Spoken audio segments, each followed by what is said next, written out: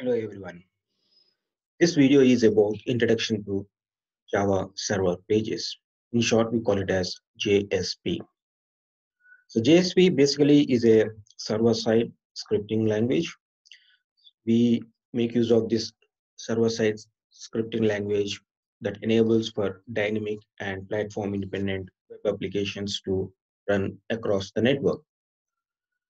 So it has got all the functionalities basically which are related to the Java, including the Java APIs, which enables us to connect to various other platforms and other programming languages to interface and use their corresponding functionalities.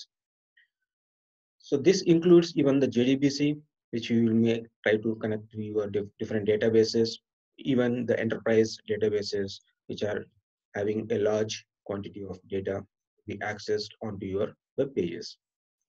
So JSP is a server-side programming technology that enables the creation of dynamic and platform-independent methods for building your web-based applications. If you look to the life cycle of a JSP, so we write a program with a .jsp file or .jsp page. So that page or your file get translated to .java file on the server side. So the .java file, after the compilation, we get the corresponding .class file. So the .class file is basically a platform independent. It can run on any of the other set of hardware environment where you can run your web pages very easily. So based on the user request, the .class file gets runs the appropriate functions and they get reinitialized according to their programming features or the user requirements. So if you look to the simple JSP file, so your Java program is being embedded into your HTML script file. So here, if you see the HTML tags with HTML head, body section, paragraph, followed by, you see there is a left angular brace followed by a percentage symbol. After that, you have a equal to. Then you have a new java.util.date function within the closing of that particular tag. So this particular percentage tag indicates basically it is a JSP tag. So in the past, people used to use this particular tag as we can call it as a scriptlet. So there are different types of tags that can be used for different types of statements. So here, basically, you are using equal to symbol. It indicates that is basically an expression statement which you are getting the date and time. So here we embed a Java programming statement inside our particular HTML file. So when this particular .jsp file is being translated to your, in other terms, it has been compiled, you get the .java file.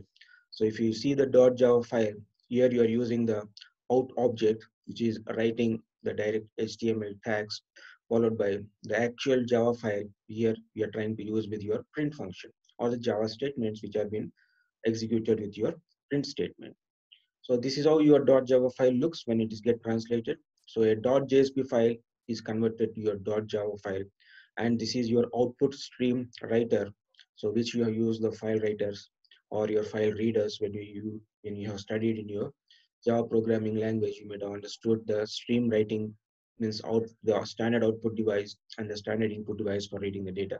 So here we are writing standard to the standard output device using the out object dot write, and you are using the print method also to display the corresponding the Java function using the util package. So this is how the output looks like. So now the basic constructs, if you see, we are seeing what your basic HTML tags are. So they are directly copied onto your output, that is to your browser, and you are writing your JSP tags with your expression statements with percentage equal to, which indicates that basically it is a JSP statement.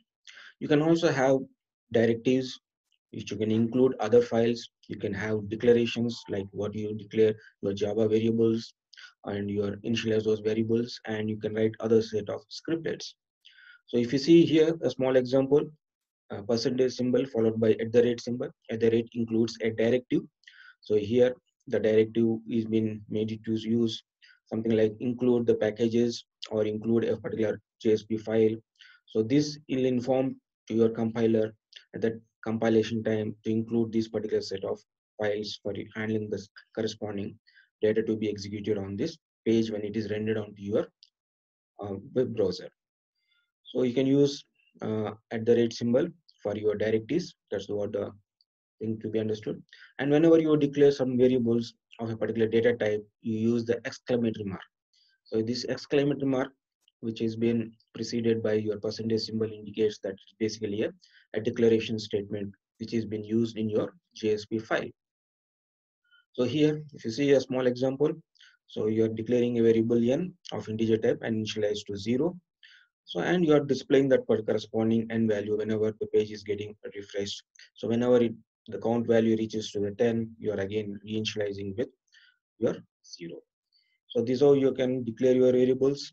You can access other files or include other files from using your directive statements, as well as you can write your expression statements using equal to, percentage equal to, basically here JSP tag. So the scriptlets, there are various sections of Java codes embedded. Unlike expressions, they don't return any value, but may directly write to the web page using the response.getWriter method. So there, apart from the JSP scriptlet tags, we have other set of objects that you have seen just now out, and you have used the configuration file and basically your web application. So whenever you are trying to request and send, so or request and receive, you use the objects like request, response, and the session variables to keep track of your web page tracking. So request and response, you know very well, whenever there is a request comes from the client to the server, and the corresponding response is given with your response object. So here, the form processing, whenever you put some client interactivity using your form on your web page, you try to get, you get and use the get and post methods, like what you do usually in the client server environment. Similarly, you also use your get and post methods. You can use the request and the response methods for sending and receiving the request and replies from your server. So these are a small example which your JSP page looks like a normal HTML page, but here we are giving the scriptlets with the @ implies that you are using a directive, which implies that you are using the set of statements or the functionalities that to be considered in your program. So let us see a small demos here, then we'll come back to this.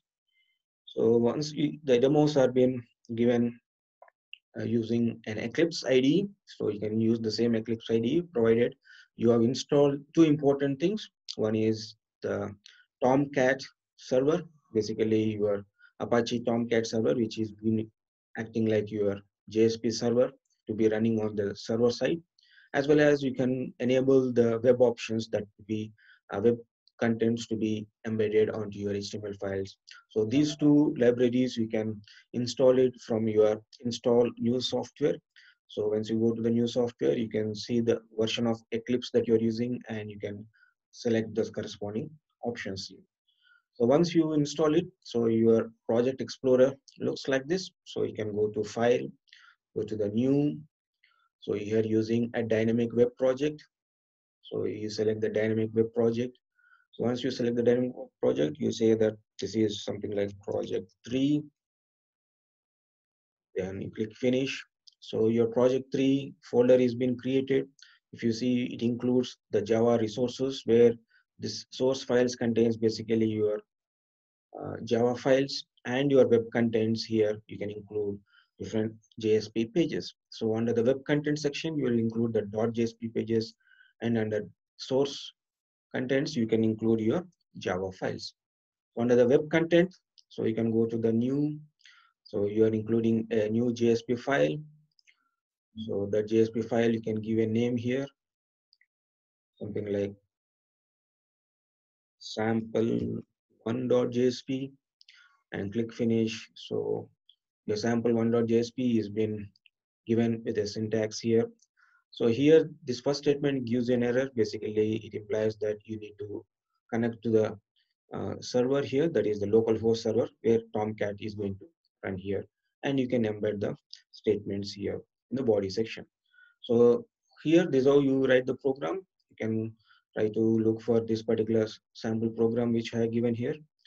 So this file1.jsp is this simple. This is a demo on JSP. You can run this particular file. So you can run as, select the file, run on the server. So you can select the Tomcat web server, which is running here, and this is how you can run your, directly you get the web page to be displayed on this Eclipse IDE, or you can run it on your web browser too. So this is the first program, sample file. So now if you look to the second program, the JSP project 2. So here in the JSP project 2, we have the .jsp consists of two files. One is status and another is user registration. So if you see the user registration page, you have your user registration form is been given here. Under the form, you have various elements: the first name, last name, username, password. So these are you normally design your web page with your form contents. Then, and here the post method includes the user underscore register. That's the form action, user underscore register dot Java. So what you write in the Java is basically your HTTP request and the response that you get it. So here, so it is a HTTP user registration, HTTP servlet. It is getting the do post methods. You can have do get and do post. So your do post methods includes you are getting the parameter, the first name from the request when the particular page, the form is getting or sending the data to the server. It gets the first name and is storing on the local variable the first name. Similarly, the local variables last name, username, and so on and so forth. So if at all they are empty, again you are going back to the user registration page, which includes the request dispatcher. Otherwise, you can go to the status page, which indicates that that particular data has been collected from the user form and it has been given to the server variables. So these first name, last name, and all are going to be used on the server side. So this is a small demo. So let us see how this demo is going to run. Select the JSP page, right click it, run on server. Once you click the run on servers, you select the Tomcat server. So you get the registration page here. So you give the corresponding data, first name, last name. You can give the form validation techniques, all those things what you learn, the basics on the HTML do work here. So this is just a small demo to illustrate you how it goes on. So that particular variables have been collected, the variables values have been collected by the server and it's going to the a welcome user page or a new user page and so on and so forth. So this is how you try to embed your Java statements on your web pages using JSP. Thank you. So the reference, you can refer to this particular programming Java server pages, then you can get more explorations on the JSP. Thank you.